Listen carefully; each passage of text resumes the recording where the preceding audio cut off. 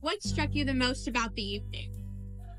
I think the prayerfulness and the calmness and the peace and just hearing the beautiful music, but also seeing the lights on the trees and thinking about the season that we're about to come into, and just the gorgeous arrangement at the end of the Magnificat with the choir. It was just a beautiful way to start the Advent season. Favorite song from the program? I think my favorite song from that tonight was True Love Arise, because it's a song about community and the love that it has within it. What struck you most about the evening?